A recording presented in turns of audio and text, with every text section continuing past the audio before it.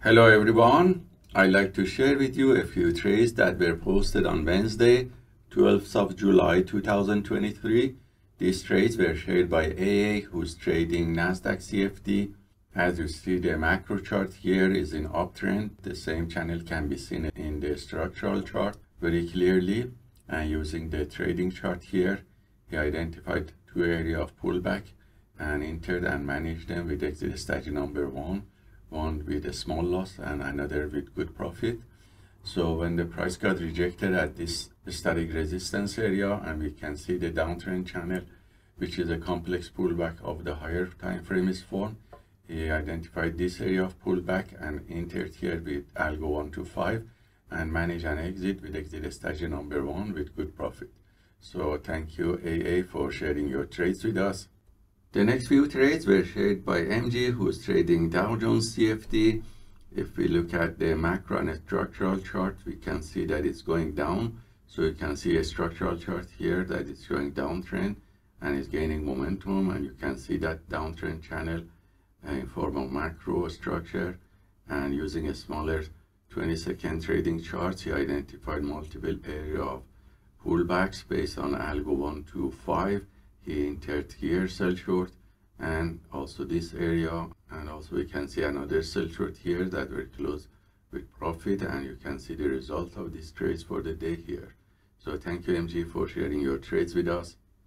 The next few trades were shared by Jan, our global instructor, who's trading Nasdaq futures. As you see, the macro chart is in uptrend and it reached this sideways area and the momentum is lost. So this complex pullback area was seen as opportunity to enter with setup B, and he had several sell short position that managed aggressively for quick scalp. Then when the price broke this level and uptrend is resumed, he entered multiple long positions and managed them also aggressively using exit strategy number 1. You can see the result of the day, which was positive, showing profit factor of 3.18 with about 50 to 75% win rate, and the average win to loss ratio was 1.59, and the largest winning and losing trades were about $17 to $19. So thank you Jan for sharing your trades with us. The next few trades are those that I have taken during the New York market session, and the video with detailed explanation was sent to students yesterday, so I'm gonna replay the video here for you. Hello everyone, I'd like to share with you the trades that I have taken today on Wednesday, 12th of July 2023. These trades were taken on Nasdaq and also Dow Jones and also S&P 500 futures. If we look at the macro charts, we see the daily is in uptrend in the last 3 days. And looking at the 1 hour macro, we see that during the Globex session, price couldn't go down and just was fluctuating around the previous day close and high. And during the New York market session at 9:30, we see the price was already high, and that was after the news around 8:30.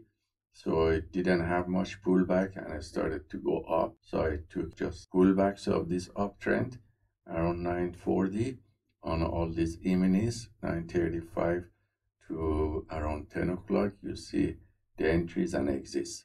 And these are all long trends that are coming from this wave here around 9:30 to 10.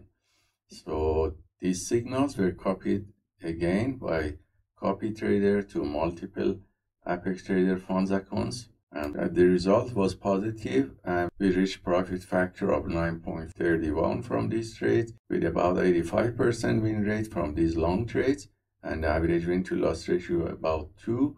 And the largest winning trade was $245, and the largest losing trade was $114. So hope these trades taken by the PAAT system is useful for you, and let us know if you have any questions. Have a wonderful day.